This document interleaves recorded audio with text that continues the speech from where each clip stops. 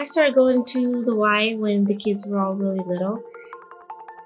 They've grown up there. Jonathan's grown up at the Y. And starting from when he was a toddler, and he used to go into the child play area. And it was always like a really safe place. Like I've always felt really comfortable, like dropping my kids off and feeling like I can have a little bit of time for myself and knowing that they were having fun and doing something positive. He was doing different sports and stuff at the school. Decided he wanted to try swim and really took off with it.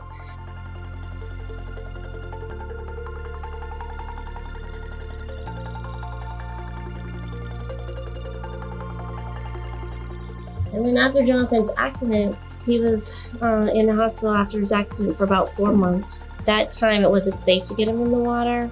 As he progressed and was getting better, I really wanted to get him into the water. And the Y had the open doors policy, and that enabled us to be able to do and go to the Y and participate in activities that we wouldn't have been able to do.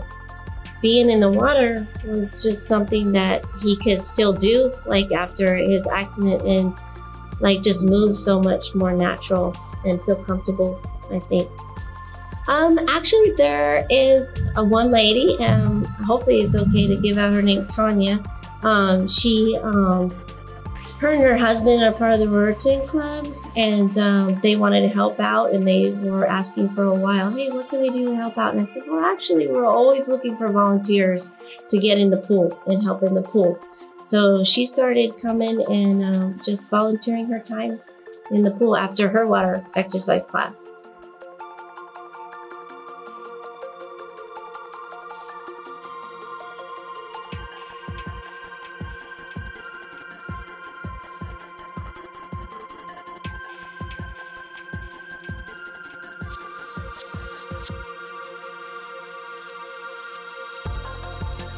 It just really was nice to be able to have a safe place to come back to and kind of continue with that process, not feel like it was still a safe place to come and grow and work on the things that we needed to work on.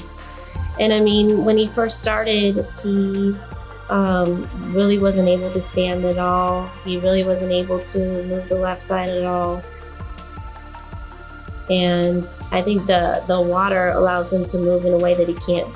He feels like the water is his element, and that's his safe place, his happy place. He said, always go 100%. Yeah, Jonny 100, that's his motto, and he has it on his support bracelets. The 100 freestyle swim was his race, and so it just kind of became, Jonny 100 became it was his race, but it became his motto of giving 100% and always trying to kind of do one more, give one more, go the extra mile. The world is just, there's so much stress outside, but you come in the Y and it feels like you can be yourself and you can work on the things you need to work on, and it's a good place to grow and make mistakes and learn. Well, honestly, the Y has meant so, I'm gonna cry. The Y has meant so much to us. Anything we can do to help or give back, because they've really given so much to us. So.